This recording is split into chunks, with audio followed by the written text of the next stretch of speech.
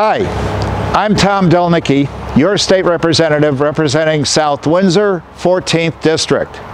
And I've been getting a lot of calls about the gas tax cut and why isn't there a diesel tax cut?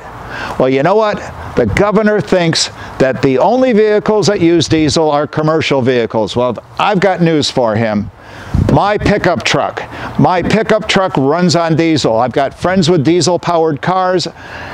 It's just plain unfair. We made the case, but the governor wouldn't listen. I'm Tom Delnicki, and it's unfair not cutting the tax on diesel. Take care.